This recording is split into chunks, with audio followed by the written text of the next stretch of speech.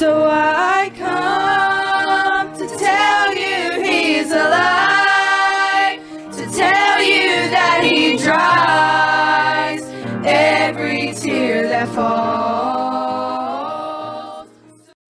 Hey there, folks, it's Will again, and today I'd like to present another thought, and that thought is the valley, being in the valley. I know there's so many people who have been in the valley this year, and sometimes it seems like whenever we get close to the holiday season, to Christmas time, sometimes those valleys can get even deeper because you'll remember someone maybe that you lost during the year, or this time of year is also very tight on money, and you go through the valley. And I'd like to bring this thought out from 1 Samuel chapter 17. Whenever we look at David, and of course he was in the valley of Elah. He was about to go against Goliath. Goliath is the representation of fear, fear in our lives, fear for financial stability, fear for different emotions that we might be going through. Maybe we're going through a low period with our spirituality, and we see that he was down in the valley, and he was about to go against Goliath. But there is a few things that we can pull out of that valley. Of course, that valley is lonely. It's a lonely place to be. We see that David, he was in the valley by himself. He had nobody else there. He was the only one willing to go against Goliath, and we see that he is down there by himself. But we see that God provides, because that brook that he stopped by was loaded. He was able to get 5 smooth stones out of that brook. But you got to think, the Lord prepared those stones for David there in the valley. So even when we're in the valley, when we're going through the difficult times, the Lord always prepares the way for us. Because you got to think, those little 5 smooth stones, they didn't just get there by happen chance. The Lord had to set those in motion somewhere upstream. They might have been boulders so far up the stream, and eventually they rolled and were wore down to pebbles. Or smooth stones by the time they got there to where David was going to be that day. And the Lord prepares the way for us through the valley as well. But another thing that we can look at is the Lord didn't leave him in the valley.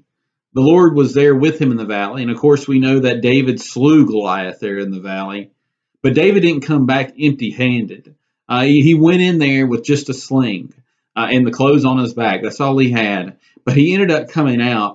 He had the head of Goliath, which was the head of fear. So whatever fear we go through in our lives, when we come out of the valley, that fear with the Lord on our side can be taken down, can be killed. We can come out with the head. But we also see that David, he came out with the sword. He came out with the sword of Goliath. He came out with weapons. He came out a better and more equipped than what he was before he went into the valley. And we can see how that comes back in 1 Samuel chapter 21, where in 1 Samuel chapter 21, we see that David is running from Saul here, and we see that he asked the priest there for a weapon. And the priest said in verse 9, it said, "And the priest said, the sword of Goliath the Philistine, whom thou slewest in the valley of Elah, behold, it is here, wrapped in a cloth behind the ephod." So we see here that sometime down the road, whenever he was going through another difficult time, he was able to use something that he gained from that valley experience that he had against Goliath. David was able to glean from that experience, and he was able to get the sword of Goliath. So David didn't come back empty-handed from the valley. He ended up coming back better than he was, and he was prepared for a future valley that he was going to go through whenever he was running from Saul, of course.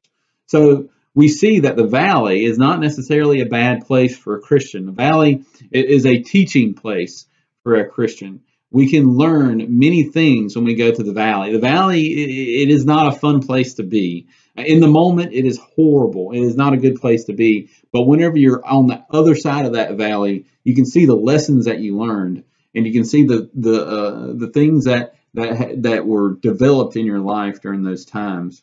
So don't fret when you're in the valley. It's just the Lord preparing you for something in the future.